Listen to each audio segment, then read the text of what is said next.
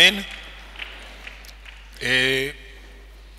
Imana itugirire neza twese, buri muntu imukoreho mu buryo budasanzwe kandi duhe umugisha twese. Haleluya. Ntabwo ngiye gutinda mbabwira ngo ndanezerewe kubabona, ngira ngo maze iminsi myinshi ntateranira aha ngaha, nagiye guteranira ahandi, ariko hari nubwo nabaga mpari ariko ntahagaze imbere ngo nigishe.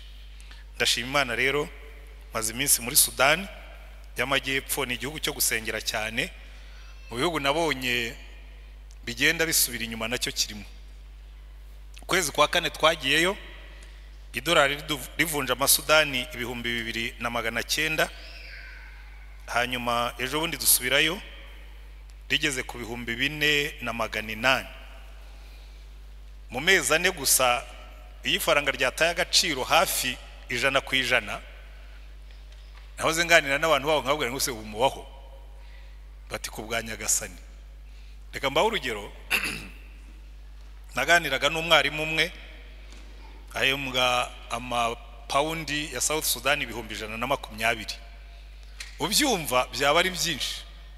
Ariko twagiye muri restaurant na mugenzi wanjye twajyanye yo kwigisha abapastori, turira amapaundi 75,000, kandi ntabwo twari ibintu bihambaye, nta nubwo twari muri restaurant ihambaye. Ndabona se niba dushobora kurira 75,000 kuri rope imwe turi babiri, umuntu ufite umuryango ahembwa 120,000, ubwo mu kwezi arangiza arya iki? Uburyo ubuntu bw'Imana bubaho ububonera bene nkabo. Ariko rero nabo gusengerwa cyane, ubonagira ngo mbabwiraho narindi muri iyi minsi, kandi barambwiye ngo nzatashya abiwacu ngo ndabatahije. Amina. Inyigisho dufite muri iyi minsi iri ku mazina y'Imana. Haleluya. Amazina y'Imana. Buriya muri Bibiliya nimwitegereza neza, muzabona yuko abantu batandukanye mu bihe bitandukanye bagiye bita Imana amazina. Haleluya. Umugaragu w'Imana Aburahamu yatwaye umwana wagiye kumutamba, Imana iramutabara imuha isekurume yo gutamba.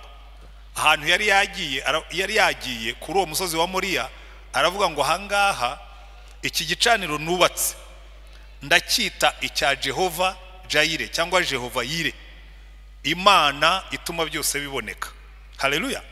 Ngira ngo buri muntu wese wigeze kugera ahantu ibibazo byamukubye, ibintu byakugoye, ubona nta gisubizo kiri buze, wajya kubona ukabona igisubizo kiraje, ushobora kuvuga nka Aburahamu ngo iyi ni Imana izatuma biboneka. Haleluya.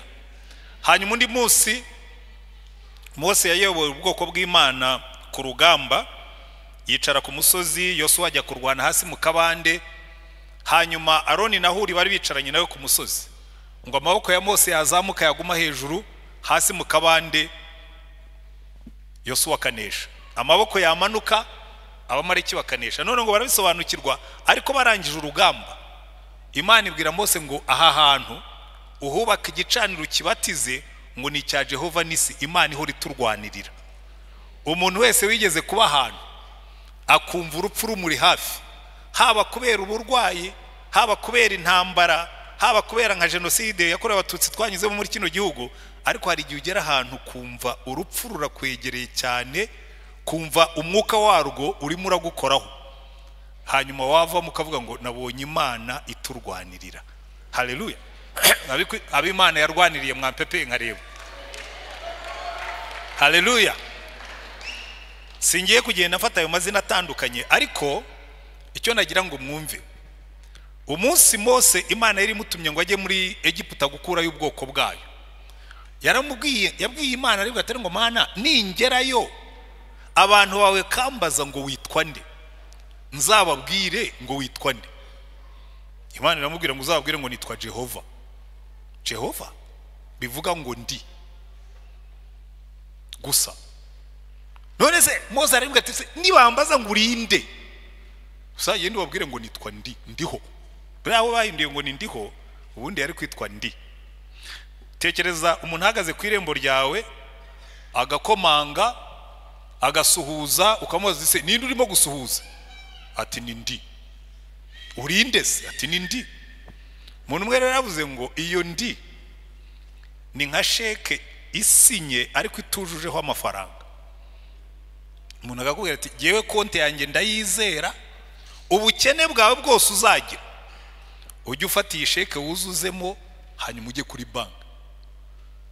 Aburahamu yageze ahantu bimushobeye ayobewe niba ari butamba umwana, buriya akamabwira kiriya kizamini Imana yari yahawe Aburahamu cyari gikomeye. Utekereze Sara yitwitiye umwana ku myaka ye 90. Ndumva abakecuru b'imyaka 90 uyu munsi ntibasenze. Menya hatanasigaye na benshi bayigejejeho, iyo mba nazanye mama ni urimo kwikozaho imitwe y'intoki n'abangana nawe. Tekereza umukecuru w'imyaka 90 yabyaye umwana, hanyuma umwana agakura yagera ku myaka 17, ukifata wowe mugabo uti ndamutwaye ngiye kumutamba. Yari ntekereza ko Aburahamu yamutwaye avuga tumva ndamutamba ariko ni ingaruka nanjye Sara arantamba tu. Buri umuntu utazi kwiheba Aburahamu yari afite mu mutima, nutarigeze afata umwanya ngo atekereze ukuntu uwo mwana yabonetse, ngo anatekereze n'umugore wamubyaye ashaje. Buriya Sara ajya kumwita Isaka, cye nanjye byari kunsetsa koko. Isaka yaricaye Imana iramubwira ngo umwaka utawuza ukikiye umwana, ati jewe ariko Mana nawe urasetsa. Umukecuru ariwe munatekereza uri nka ginekologe, wenda nkuremo w'imyaka 90, wenda fatungana nanjye w'imyaka 66, ukabona nk'umukecuru w'imyaka 70 araje n'imvize nka bamwe ndimo kureba hano imbere yanjye, akaza ati Dr. ati ndumva afite umwana mu nda. Yarwo ati ni ikibyimba tu, ni ikibyimba. Noneho basanze ari umwana, nyina aravuga ati uyu mwana ni Isaka, nuwo kunsetsa. Nicyo bivuga. Ariko Aburahamu buriya kwita Imana izina, yafashe ya sheke itujuje, abonye Imana imuhaye igisimbura wa mwana, aravuga ngo iyi Jehova yongeraho jire, Imana ituma biboneka. Nawe ushatse wakwiyuzurizaho iby'Imana yagukoreye, kuvuga ngo hari ahantu nageze nuzuza sheke. Kandi burya twese twarazujuje cyane, kandi uko ugenda imyaka iba myinshi wujuje nyinshi.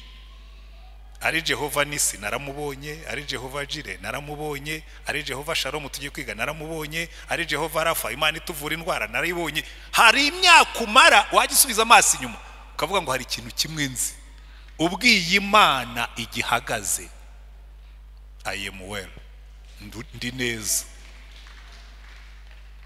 Kuko niyo wabonye Imana ugera mu bisa nabyo ukavuga ngo ibyo byose ya Mana nabonye iracyari ku ngoma.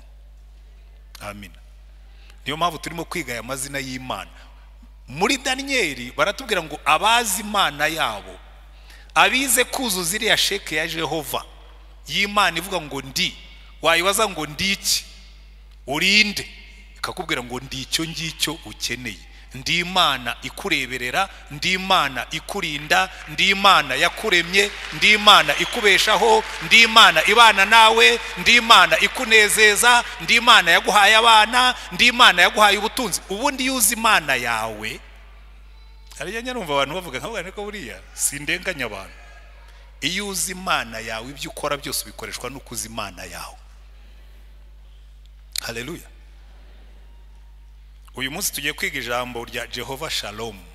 Muribuka hariya aho twasomye, musubire mu Bacamanza ibice 6, Gideyoni yari afite ubwoba, arimo guhura ingano mu muvure. Ubundi hari ibintu biba bishekeje muri Bibiliya. Abantu mwese mwabaye mu cyaro, erega buriya kwigisha abanyamujyi biranagora. Abantu bazi umuvure ni mu manike turebe, ndamenya ko mwavukiye mu cyaro. Abatawuneri ntabwo bazi umuvure, bawubwirwa n'ikiza ko nta mivure ibo mu mujyi. Abana bo mu mujyi ariko nuko mbabajije batanyemerera kumanika, mbabwiye nta bantu mutazi umuvure ni mumbere imfura mu manike turebe. Abantu mutigeze mubona umuvure habari, shaba abandi bambaye pamperisi ntimuhari, mwavutse imivure yaravuyeho. Anyway, icyo nendaga kwagira si icyo, ikikwereka yuko uyu mugabo Gideyoni yari afite ubwoba. Yari arimo guhura ingano azihurira mu muvure. Ubundi mu muvure bengeramo ibitoki, ubundi mu muvure bengeramo ibigage ahantu hamwe na hamwe, ariko nta muntu ujya uhura amasaka yayishyize mu muvure. bikwereka ahantu ubwoba bwari bugeze ku buryo Gidiyoni yashyize ingano mu muvure, ku buryo abamidiyani bari gucaho bari kuvuga turiya mugabo ashobora kuba arimo kuyungurura amazi, kuko imbuto zo bari barazikuye ntabwo yaba arimo guhura ingano, naho yari yicaye ahura ingano mu muvure. Noneho marayika araza aramusanga aramubwira ati genda uko izo mbaraga zawe zingana ujye gukiza Abayisiraheli. Aramubwira ati jewe nige mutoya mu muryango wacu, mvuka no mu muryango mutoya ngo nakiza Abayisiraheli. Noneho abwira marayika ati reka njye kukuzanira icyo kurya. Ngo aragenda baga umwana w'ihene, azana n'udutsima tudasembuye. Marayika bimubwira ati bishyire hariya kwibuye. Ngo abishyize kwibuye, marayika kozaho ipfundo ry'inkoni ye, ngo abona hazamutsemo umuriro, hanyuma marayika arabura. Gidiyoni aravuga ati ndapfuye, ndebesheje Imana amaso, kuko iriya Mana y'Abayisiraheli barayitinyaga. Muzitegereza iteka ryose y'Imana yamanukaga bahindaga umushitsi. Ikibazo dufite muri iyi minsi, dufite Imana itadutera ubwoba. Imana y'Abakristo barayimenyereye, ntikibatera ubwoba. Basambani bareba, babeshyi bareba, bibi bareba, bakora ibyaha bareba, kuko Imana yabo ntiteye ubwoba. Gidiyoni nta cyaha yari yakoze, ariko yaravuga ati kubona mbonye Imana mu maso ndapfuye. Hanyuma marayika aramuhumuriza aramubwira atoya, shalomu, amahoro, ntabwo upfa. Kuko mu cyongereza baravuga ngo marayika yaramubwiye ngo peace, you will not die. Gira amahoro, humura, ntabwo upfa. Haleluya. Ariko Imana yari yaguhumuriza, Imana ikakubwira ngo ariko watuje, humura, ndi kumwe nawe. Ibintu byagutugaritse, ibintu byakubanye byinshi, Imana ikakubwira ngo ariko ko numva mbona uhangayitse, humura. Niki Imana yabwiye Gidiyoni, yambwira ngo Gidiyoni humura, abamidiyani barahari ariko humura, abamidiyani ntacyo baza gutwara, humura, ndi kumwe nawe. Haleluya. Aravuga ngo ibyo ari byo byose iyi Imana impumurije, aha hantu nayitambiye igitambo, ahita batiza aho hantu avuga ngo ahangaha ni igicaniro cya Jehova Shalom, Imana amahoro yacu. Haleluya. Noneho bije mu isezerano rishya mu kindi gice badusomeye, ndagira ngo mbivugire rimwe hanyuma mbyigisheho dukuremo amasomo tudatinze. Mu Befeso ibice 2 Paulo aravuga ngo hari abantu barimo twebwe ngo bahoze kera badafite Imana rurema, ngo bagenda mu isi nta byiringiro bafite, ngo ariko noneho kubw'umusaraba wa Kristo, ngo ariko noneho kubw'amaraso ya Kristo, ngo yabigije hafi. Ariko iryo jambo ndarikunda cyane. Uzi Imana igukurura ikakwigiza hafi, ikakwigiza hafi. Hahirwa umuntu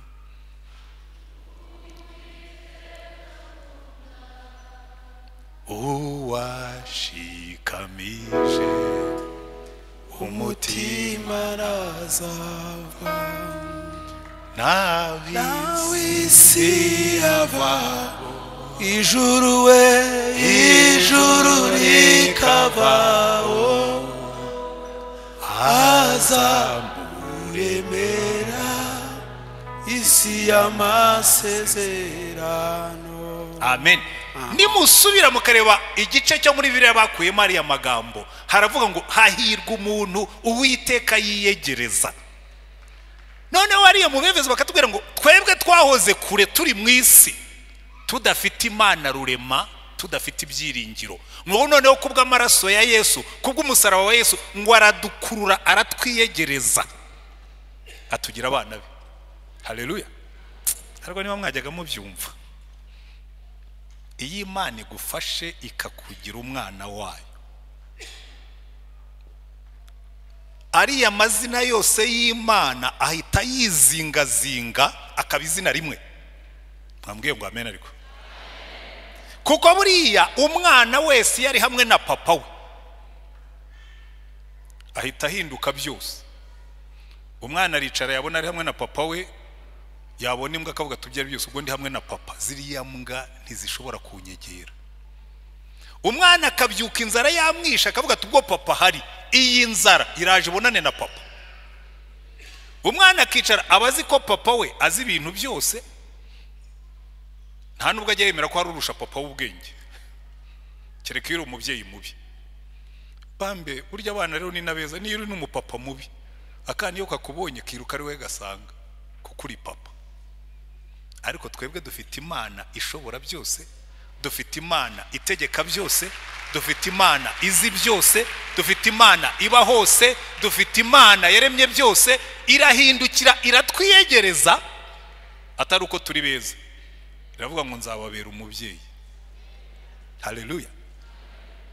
Ariko turimo turiga ku Mana y'amahoro, Jehova Shalom. Dutuye mu isi ikeneye kumenya Imana muri iryo zina. Iyi si dutuyemo ikeneye kumenya Imana muri iryo zina rya Jehova Shalom, kuko isi dutuyemo ni isi buza amahoro. Ngaho namwe ni mu bitekereza, kimwe mu bintu abantu bose babuze ni amahoro. Ari abafite amafaranga ntibafite amahoro, ari abafite amadigiri ntibafite amahoro, ari abafite imyanya ntibafite amahoro. Umva, ntabwo amahoro ava mu by'isi itanga. Ubihakana ndaje muhingiro. Ndimo gutegura iyi nyigisho, nasubiye inyuma ndeba icyisi irimo kuvuga. Umuntu umwe yaravuze ngo nushaka kubwiriza ubutumwa ujye ubanza urebe igihangayitse isi, nibwo uzababwira ubutumwa bwiza.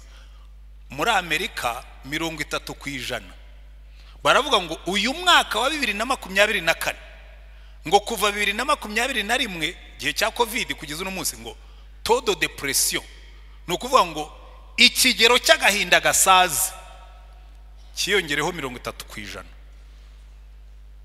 Halo, murabikurikira? Ariko nsubiye inyuma nsanga no mu Rwanda baravuga ngo centre ya Karayesi Ndera ngo yatangaje yuko umubare w'abantu bafite agahinda gasaze cyane cyane mu rubyiruko ngo wariyongereye cyane mu gipimo cyenda kungana n'icyo ngicyo cyo muri Amerika. Igihugu kimwe gikize cyane n'ikindi gihugu gikennye buhoro ariko gikennye. Ntibamwemeza ko mu Rwanda mukize nko muri Amerika, kereka niba namwe mugiye kumbwira ko avoka yo mu Rwanda. Ariko hose ikigero cy'agahinda gasaze mu bantu bagombye kuba bafite ibyiringiro ngo cyazamutseho 30%. Iyo ni isi ibuza amahoro. Ubu muri Amerika abantu basezeranye twavuze dutangaza ibambe natwe byaratangiye. Niba sabo mwasezeranije uyu mwaka wose nta numwe waje gusenga kugira ngo buriya ntibashobora kuba batari muri honeymoon ahubwo bari mu bindi. Reka mabwire, muri Amerika iyo umupastor asezeranije abantu 100 mbere y'imyaka 10, wewe nibura agira Imana maze 25 mbere y'imyaka 10 50 muri zo couple ziba zarangije gutandukana. So todo divorce irimo irazamuka irenda. Ariko no mu Rwanda niba mwibuka statistike zaho 2016 byo ndavuga ibyo nakuye mu binyamakuru ngo abantu bari baburanye mu nkiko couple 21. 2017 birazamutse bigera kuri 69, ubwo ntibyikubye gatatu.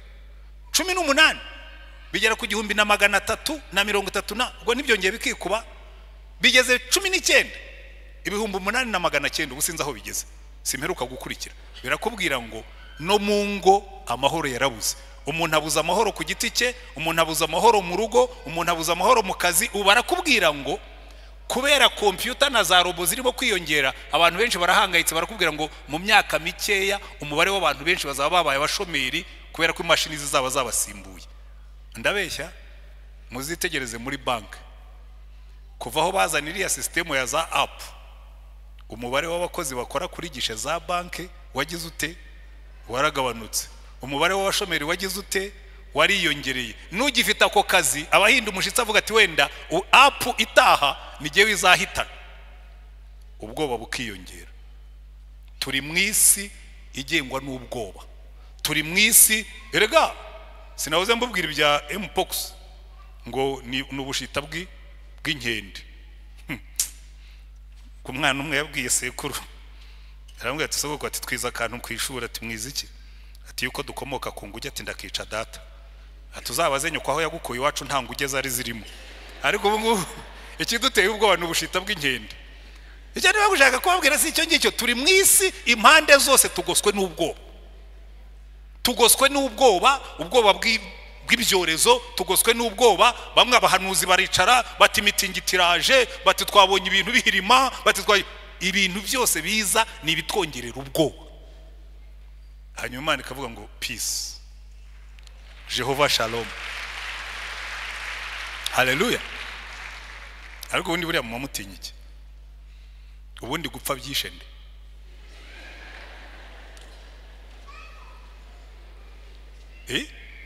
je ikintu kintangaza nukuntu abantu batinya ikintu batagombye gutinya kuko nta wuzi umunsi uzapfira nta nubwo uzi kizakwica kandi nupfa ntuzongera gupfa upfa rimwe jewe ubundi dahera wa Kristo muranabeshye rwose mwijuri imbere y'Imana yarangiza bamubwira ati ariko waje tukihuta ngo ndaba ngenda buhoro nzaba ngerayo aze niba mwijuru ari heza kuki mutihutira kujyayo icyo nije ndakubabwira si icyo ariko ngira ngo hari igihe njya mbibigisha hano hari igihe iwacu mu cyaro abanyamujyi ntibashobora kubyumva once again kuko turi mu gihe cy'iminsi 1000 batera umwete abagore konsa kuko twebwe mu cyaro nta wajya gatera abagore umwete wo konsa bonsaga babinezerewe muri kino gihe inkumi z'ubu ntabwo zishaka konsa bagomba kubizigisha bakanabizihatira umuntu yaronkaga hakageza igihe umubyeyi agera bakarambirwa ko umwana yonka agashaka urusenda agasiga ku mabere kugira ngo umwana acuke hari igihe Imana isiga urusenda ku mabere y'isi tukanga tukayonka hanyuma byadusharirira tuti Imana yaduterera nyiguterera n'igihe kwishaka kuyireba babera atari ku yose wayihoreye ukandeba nige mahoro yawe nawe isi yavaho nijoro rekavaho izaturemera isi y'amasezerano nubona ibintu byatangiye kunyeganyega nubona ibintu byatangiye kugorana jya wegera Imana wibuke ko ari Yehova Shalom haleluya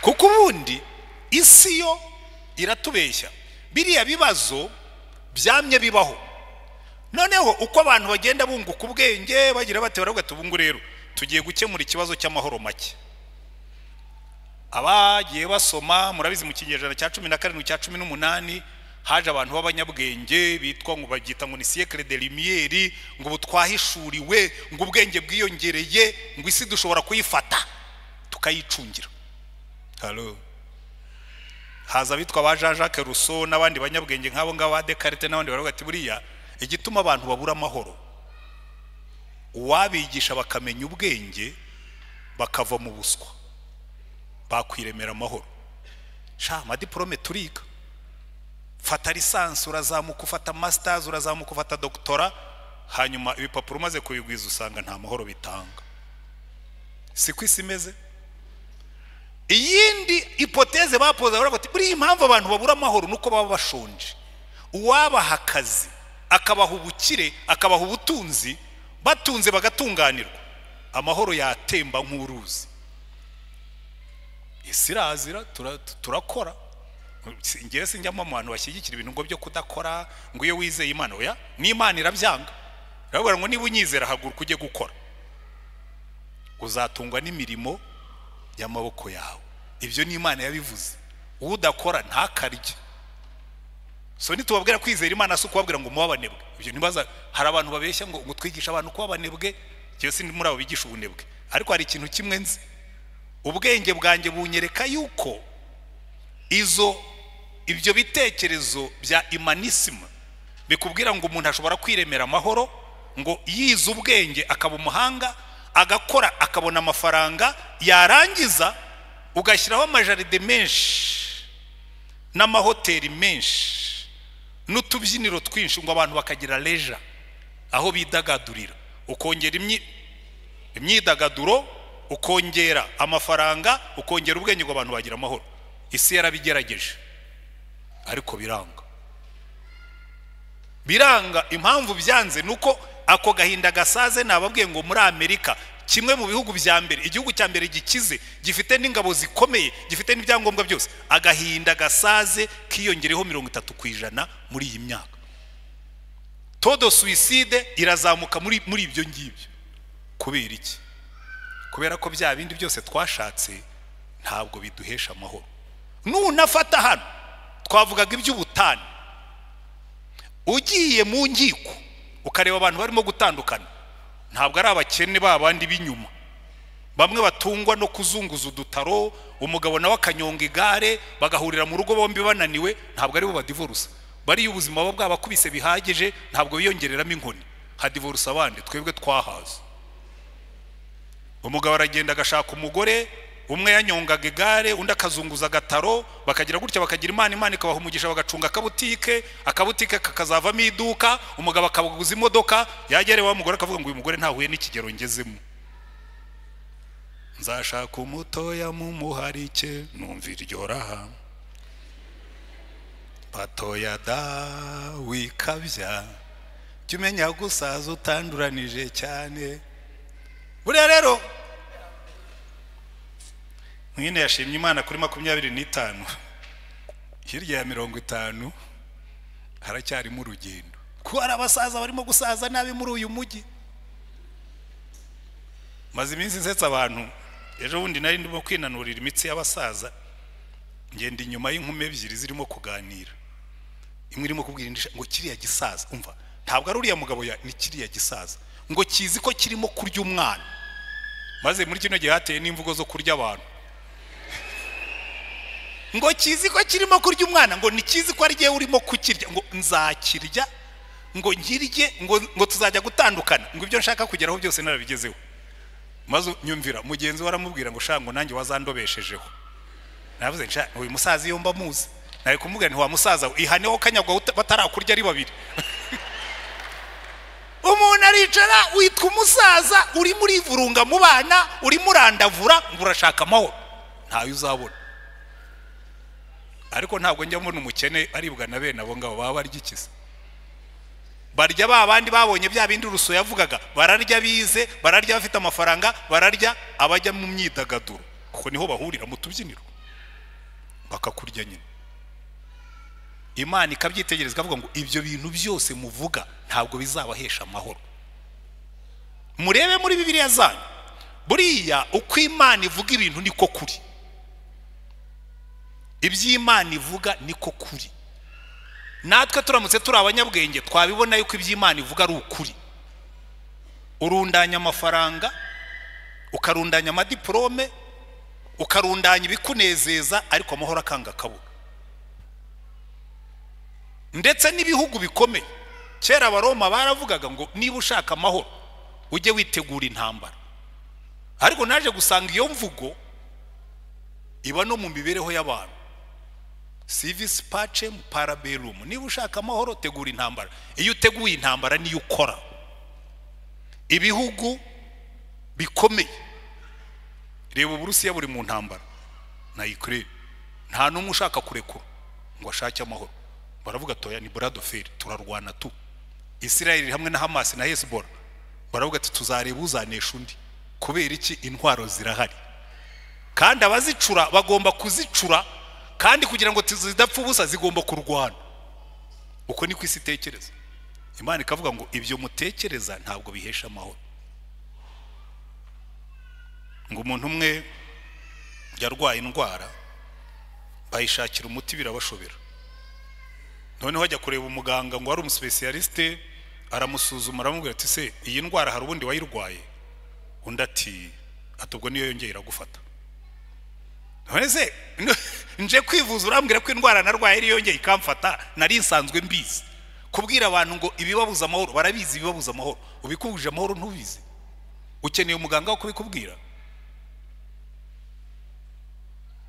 Imana irabisuzuma ikababwira ngo ibibujije amahoro si inzara, ibibabujije amahoro si ubukene, ibibabujije amahoro si ubuswa, ikibabujije amahoro ni ibyaha.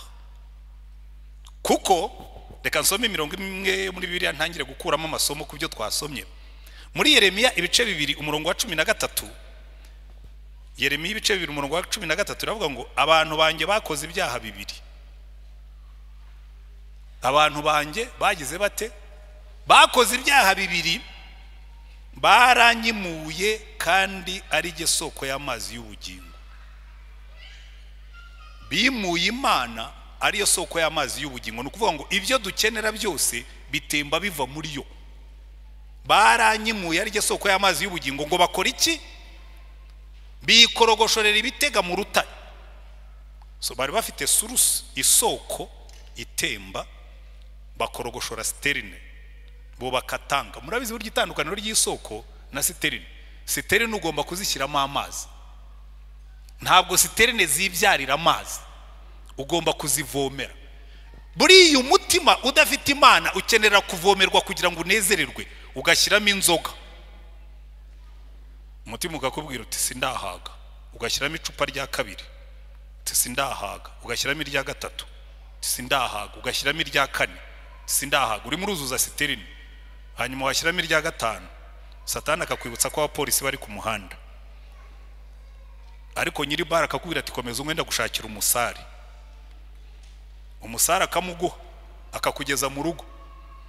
Mu gitondo wabyuka ugasanga inyota yiyongereye, hangover, indarane. Akakubwira ati subira ujye kongera umwe.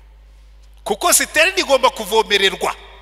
Umunezero wa sterine ni umwanya muto, amazi urayakoresha iyo utinze. Mujya mubibona twebwe bafite amasterine, iyo wasaka itohereje amazi mu minsi 3 cyangwa 4 bitewe n'umubare w'abantu ufite mu rugo, sterine bayashizemo amazi, tukazamura urusaku, kuko sterine ntigiye yikuriramo amazi. Imana ivuga ngo baranyimuye ari je soko y'amazi y'ubugingo, ngo bikorogoshorera ibisterine, none uretse no kuba ari na sterine ngo zinatobotse zidashobora gufata amazi. Niyo mpamvu unywa, wamara kunywa bwacya mu gitondo hangover ugasubira kunywa, ugashaka umugore mwiza. Uyu mugi rero urangora, uyu mugi shawubamo abagore beza.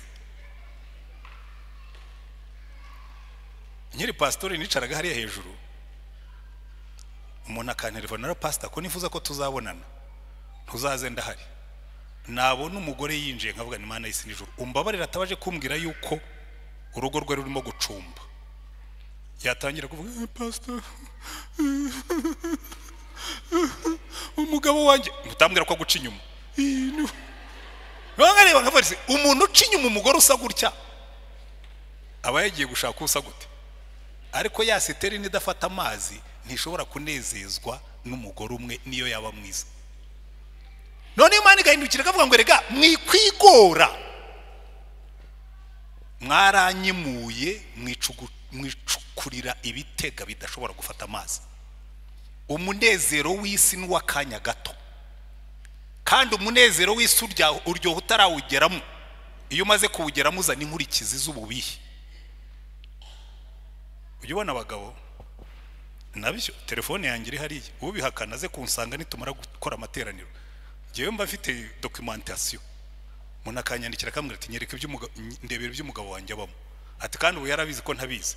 Umva mwabagabo mwakwiza ubwenge. Ziriya telefone mwita ngo ni smartphone, haje abagore bari smarter. Uragenda ugasibuga wamara gusinzira akayiterura akinjiraho ibyo basibye bijya kubikwa, akabikurayo akabyiyoherereza. Yamara kubyiyoherereza ukicara uzi yuko nyine uri safe. Nta mahoro y'abanyabyaha niko Imana ivuga. Akazavuga ati ibyo ngibyo uhishahisha ndabifite, yabikwereka ukavuga ngo wabikuye hehe. Oya, sinkubajije aho nabikuye, ahubwo mbwira ntabwo ari byo. Nimushaka gusiba muzabireke haje incakura zize gukuraho ibyo mwasibye. Nibyo moteri basigaye bajyayo. Erega zira telefone nazo zigira ibimoteri, kandi aba bagore n'ubundi nibo bashinzwe ibyo bintu by'isuku, aho ibimoteri biba barahazi. Mujya kwiga ibya IT se bo ntibagiye kwiga, n'abatabizi basaba bagenzi babo bakabigisha uko babishaka. Ariko Imana ikavuga ngo Yesaya 48 umurongo wa 22 ngo nta mahoro y'abanyabyaha, niko Imana ivuga. Yesaya 57 kabisubiramo ngo rega ngo ndababwira ngo nta mahoro y'umunyabyaha niko Imana ivuga. Yesaya 59 kuva ku murongo wa 4 ikavuga ngo izi nzira mwafashe, inzira z'ibinyoma, inzira zo kubeshya beshya, inzira zo nta mahoro bitanga. Reka mbasomera ayo ngayo hanyuma nje kuri conclusion. Umva, nyamara burya Imana iratubwira nuko twanga kumva. Wicaye hano warabuza amahoro, uzi yuko uri smart, ntumenye ko isa ari smart. Yesaya 59 umurongo wa 4 baravuga ngo nta uregera gukiranuka, muzitegereza imanza zose haba harimo umuntu umwe urimo kuregera ibinyoma. Ntabwo abantu babiri bashobora kuburana ukuri. Halo, abafite imanza ndabeshya? Nta kuntu bafite iteraniro ringana n'icyo rizuzimo abantu bafite imanza mu rukiko. Ntabwo abantu babiri bashobora kuburanira ukuri. Iyo abantu babiri bafite ukuri barakwikemurira. Niba muri abavandimwe mufite imitungo mugomba kugabana, biroroshye cyane kwicara nk'abavandimwe ukamubwira utumva iyi nzu ni data wayidusigiye, reka twemeranye tuyikodeshe tujye tugabana amafaranga cyangwa tuyigurishe tugabane iyo twakuyemo, ariko nta muntu ujya uburana ukuri. Abantu baburana ibinyoma. Niyo mpamvu Imana ivuga ngo nta uregera gukiranuka, nta uburana iby'ukuri, ahubwo biringira ibitagira umumaro, bakavuga ibinyoma, basama inda zigomwa bakabyara gukiranirwa, baturaga amagi y'impiri bakaboha urutagangurwa, uriya amagi yabo arapfa. Hari abantu bagenda bakwirakwiza uriya amagi yabo arapfa, wamenya igihe agahukamo inciro. Yesaya yandikaga nk'umusizi, muze kwisigurira. Intagangurwa zabo ntizizaba imyambaro, ntibabasha kwiyorosa imirimo yabo. Ibyo bakora n'ibyo gukiranuka, bakoresha intoki zabo imirimo y'urugomo. Ibirenge byabo byirukira gukora ibibi, bihutira kuvusha amaraso y'abatacumuye bibwira ibyo gukiranirwa, aho bajya hose no gusenya no kurimbura. Inzira y'amahoro ntibayizi, kandi mu migendere yabo ntibagira imanza zitabera, biremeye inzira zigoramye, uzigendamo wese ntazamenya amahoro. Donc hari inzira tugendamo ukabuzi ngo inzira z'ibinyoma, inzira zo kubeshya, inzira zo kugambana, inzira zo kugira nabi, nuzigendamo. Wazigendamo ku giti cyawe, wazigendamo mu rugo rwawe, wazigendamo mu kazi aho ukora, wazigendamo mu gihugu, izo nzira ntizitanga amahoro.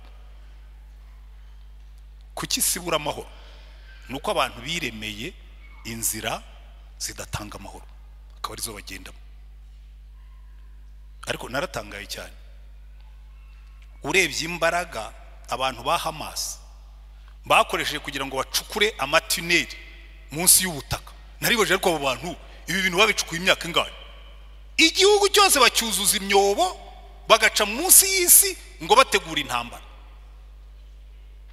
Byo murabyumva? Imana ikavuga ngo iyo urimo gucukura umwobo bene nk'uwo nguwo wo kuzagirira nabundi muntu, nta mahoro uzamenya. Uzi impamvu? Ibyo ngibyo ni ka extreme wenda y'ibihugu, ariko n'umuntu uzi ko hari abantu bicara kuva ku wa mbere akaba arimo gutekereza ibibi, akicara apanga imipango y'uburyo azabeshyera uwo bakorana, akicara apanga imipango y'uburyo aziba amafaranga yaho akora, akicara apanga imipango y'uburyo azagambana. Imana ikavuga ngo niba ufite bene iyo mitekerereze ntuzigera umenya amahoro. Halo, iyo ni Imana ibivuga, ntabwo ari Rutayisire.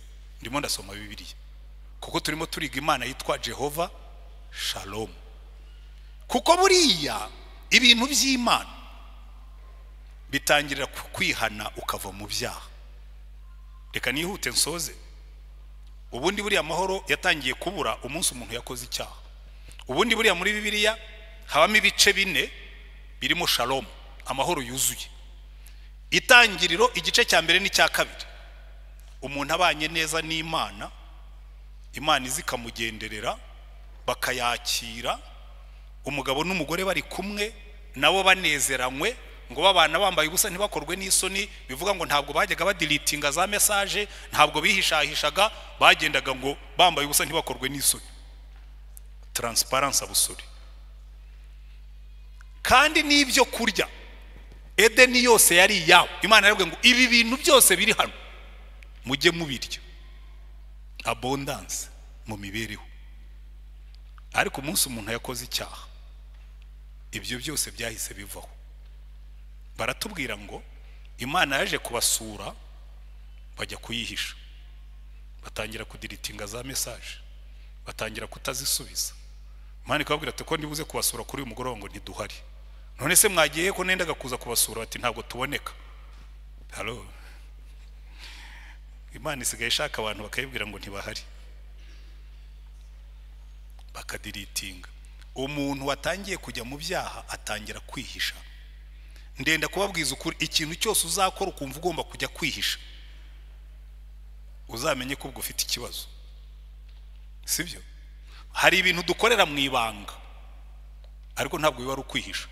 Iyo ngiye kuri toilette ngenda mu ndeba, ntabwo mba nihisha. Cyo nkora no gukinga urugi, ibyo nkora nkabikorera hirya y'urugi kuko ni ibintu ukora, ariko ntabwo bamba mfite yuko mumbona mvuyeyo. Ariko iyo ugiye gukora ibyaha unatinya ko wakubona ujyayo, kanatinya ko wakubona ugaruka. Ibyo byitwa kwihisha. Byatangiye wa munsi umuntu akora icyaha. Bamaze kugera munsi y'igihuru, umugabo nawe ubwo arireba yumva afite isoni z'ukwasa ngo yiremera ibicocero. Imana iravuga ati ariko ibyo bicocero waremye bizuma, reka nkubwire ibicocero byose urema bizuma. Niyo mpamvu imaze kubacira urubanza ngo yishe inyamaswa ibambika uruhu rutuma ngo ruvunguke, ariko bageze no munsi y'icyo gihuru batunga agatoki. Imana iramubwira ati Adamu, ntabwo wariye ku rubuto nakubujije icyaha, ntabwo ari jyewe, n'uriya mugore. Aka gatoki murakazi? Ntabwo ari jyewe, n'uriya mugore. Inshuro zose nakoze counseling y'ingo, umugore araza akakubwira ati jyewe mfite ikibazo n'umugabo, reka ntange case imwe itari ya hano kuko yo nahuye nayo ahandi hantu, ntabwo ari ya hano, ubwo uri bwiyumvemo ntabwo ari we mvuga, ariko zirasa. Umugabo n'umugore bari bicaye, umugore akambwira ati uyu mugabo rero dufitanye ikibazo,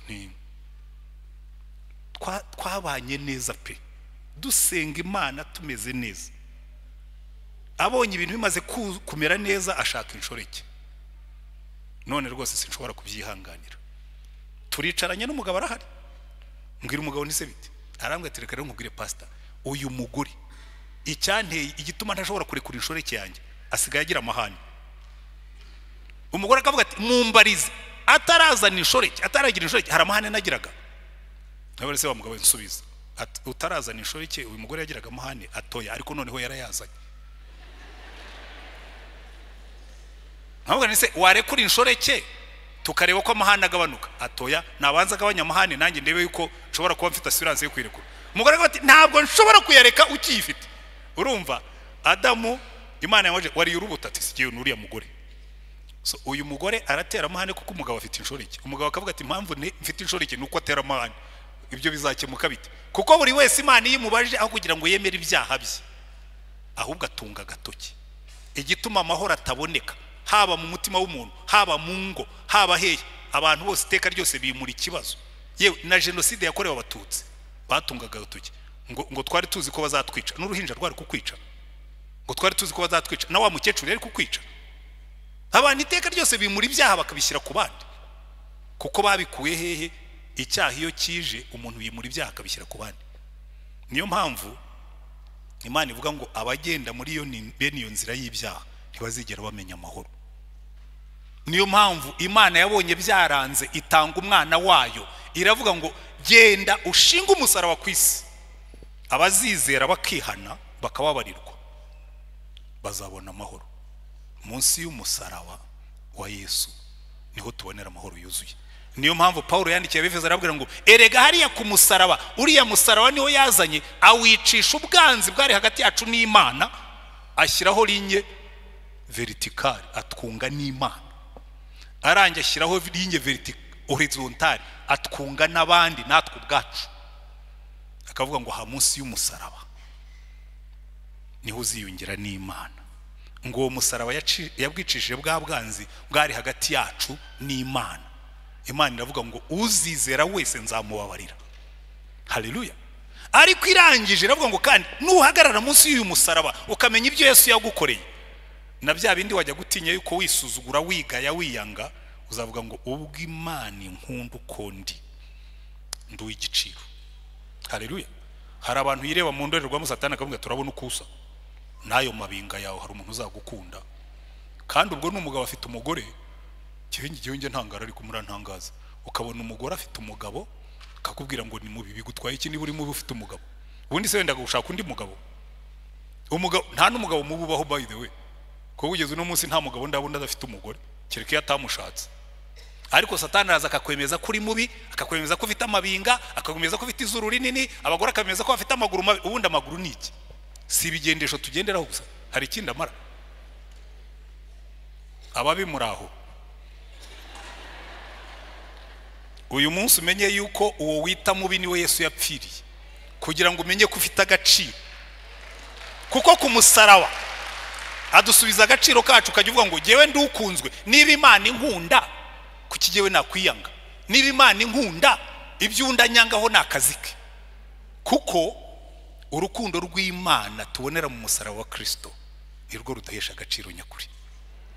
Haleluya. Kandi ngo bikatwunga n'Imana, bigakuraho ingaruka z'icyaha, bikanyunga nanjye ubwanjye. Najya nireba mu ndorerwamo n'imvi zanjye n'iminkanyari, nkabona ko uyu musaza ndu w'igiciro cyinshi, sindimbura mumaro, sindimbura agaciro. Yego ndashaje ariko Imana irankunda. Cyo ntibihagije. Ariko ubundi umuntu w'umusaza imvi zagutwara iki? Njya mbona bamwe batera kanta ngo base neza, ariko simbabujije kubikora. Kuba ntabikora ntibivuga ko ababikora hari icyaha baba bakoze. Gusa ntuzagire isoni z'uko ushaje, kuko n'ubundi niyo watera kanta gatanu iminkanyari zaza, niyo wayikurura hazaza ibindi bikururuke, hazaza ibindi ugende ku mbago, hazaza ibindi bikwemeza ko ushaje. Jya wiyakira, ujye ubwira abantu tubona iki, kuva ndi mutoya Imana yarankunze, nubwo nshaje iracyankunze, yarampetse. Nkunda ikintu Imana ivugira ngo narabahetse mukiri mu nda, ngo nubu ndacyabahetse, ngo nzabaheka kugeza imvi z'uruyenzi, ngo nige wahetse kandi ndacyaheka. Amen. Uze kugenda Imana yagushyize mu mugongo igenda ikubembereza, ihorere mwana wanjye. Kuko ku Mana ntitujya dukura, turakomeza tukaba abana bayo. By the way, nicyo kintu nabonye, burya abana ntibakuru iri umubyeyi. Njya ndeba abo mfite barabyaye bamwe, abandi barimo bararongora, abandi barimo bagira uti, ariko iteka ryose iyo mbatekereza nk'abana. Hariho n'ifoto yabo mfite hano kera bakiri batoya, ukambwira ko dadi kuki wagumanye iyo ngiyo? Nuko niko mbabona. Nubwo mwakuze ariko ndacyabona muri iyi picture muracyari abana kuri iki. Ndacyabahangayikira, ndakibaza niba ingo zabo zizaba nziza, ndakibaza niba abuzukuru wanjye bazaba bakiranutse, ndakibaza niba ejo habo hazaba heza, kuko ndi umubyeyi. N'Imana ikavuga ngo narabahangayikiraga mukiri mu nda, ndabahangayikira n'uno munsi, muzarinda musaza nkibahangayikira, kuko ndi umubyeyi wanyu. Jehova Shalom, amahoro yacu. Wenda wicayemo hano uyu munsi uracyagendera mu byaha, wenda wicayemo hano uyu munsi uracyahangayikira ubuzima. Simbabuza gukora, ubuzima bwo tugomba kubukorera pe, tugashyiramo n'imbaraga. Nanjye nyishaje ndacyakora, se sinkibwiriza. Nzabere ku munsi nzaba ntashobora kujya mu ndege ngo bikunde, cyangwa kujya mu modoka, nabwo bazajya bansanga mu rugo. Nigeze gusanga umusaza mpyisi afite imyaka 102 yicaye nijoro saa 4 nijoro arimo kwandika, arambwira ati nubu ndacyahishurirwa. Nahoze Mana nanjye uzame guhishurirwa mfite imyaka 102 niba nzagezayo. Tuzagendana na Yesu turi bato, tugendane na Yesu turi amajigija, tugendane nawe turi abasaza, tugeze no muri rukukuri, kandi niturangiza nituva mu isi dusanjya dutegereje Jehova Shalom. Amahoro y'Imana bane namwe. Kadusenge Imana. Sinzi ikikubujije amahoro, wenda n'ibyaha byawe. Uyu munsi muri Yesu, mu musaraba wa Yesu niho tubonera amahoro. Wenda no kubera ukuntu wibona, abantu barakubwiye ngo we nta nicyo uzimarira, nta nicyo uri cyo, ariko Imana ikakubwira ngo humura, ubwo nakuremye nturi ikigarasha, uri iturufu. Ntabwo Imana igiremo ibigarashire mu maturufu gusa. Kandi si ikibazo cy'ubukire cyangwa cy'ubukene, egera Imana yawe ibwire ngo Mana, ubwo wandemye ndi w'agaciro kandi hari aho unjyanye. Haleluya. Na buriya bukene urimo izabugukuramo nuyemerera. Ujye wibaza ngo ariko kwanshyize ku isi wumvaga nzatungwa n'iki? nurangiza uhaguruke nk'inyoni ujye gushaka ibigutunga, ntukagume mu buriri. Haleluya. Ariko ugenda ufite amahoro uvuga ngo hari ikintu kimwe nzi, ubwo Uwiteka mpetse mu mugongo nda amahoro. Wenda n'ibyaha byawe kubujije amahoro, kuko Imana yatubwiye ngo abagendera mu byaha ntibazabona amahoro. Urabundabunda, urahishahisha, uradiritinga, urabeshya. Uyu ni umunsi wo kwinjira mu kuri, ko niho tubonera amahoro. Niba wumvise umwuka w'Imana hari icyo akubwira ngo uyu munsi niwo munsi wo guhinduka cyangwa wo guhindura ibintu, zamura ikiganza aho urubwira Imana ngo Mana mukiza numvise ijwi ryawe ry'imbabazi rimpamagara ngo nozwe n'amaraso nditabye Yesu ndaje mukiza amaraso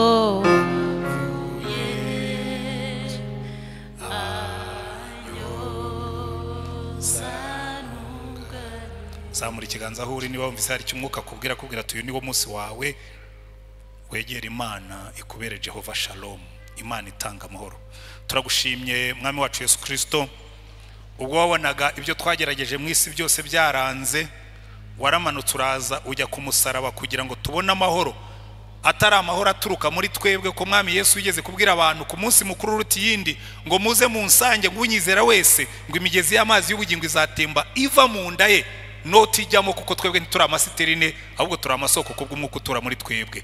Reka umwuka w'amahoro, reka umwuka wa Kristo winjire mu buzima bwacu kugira ngo tugende dukiranuka, kuko ijambo ryawe ryatubwiye ngo abagendera mu nzira z'ibyaha, ngo abagendera mu nzira z'amanyanga, ngo abagendera mu nzira z'ibinyoma, ngo abagendera mu nzira z'ubusambanyi, ngo abagenda babundabunda, ngo ntabwo bazamenya inzira y'amahoro. Reka imbaraga zawe zimanukire kuri aba bantu bose, uwajyaga agenda yisuzugura, uwajyaga agenda yiyanga, uwajyaga agenda yigaya, amenye yuko urukundo rwawe rwabonekeye muri Kristo Yesu ari rwo rudusubiza agaciro kacu. Uwo babwiye yuko ntacyo azimarira, uwo babwiye ko ntacyo azigezaho, amenye ko ubwo ari mu mugongo wawe umuherekeje, ibyo azagambirira gukora byose uzamuheramo umugisha ukamuha agaciro. Reka imbaraga zawe zimanukira aha hantu, uvugane na buri muntu, umubwire ibimureba, uvugane na buri muntu, umwemeze ibimureba, kandi imbaraga zawe zikorere muri twebwe kugira ngo tukumenye mwami Imana yacu nka Jehova Shalom, Imana amahoro yacu. Ubane natwe, ugendane natwe, amahoro utanga arenza y'umuntu yakwisabira, amahoro utanga arenza y'umuntu yamenya, akomeze gutwarira mu mitima yacu ubu n'iteka ryose, mu izina ryawe mwami wacu Yesu Kristo, amen.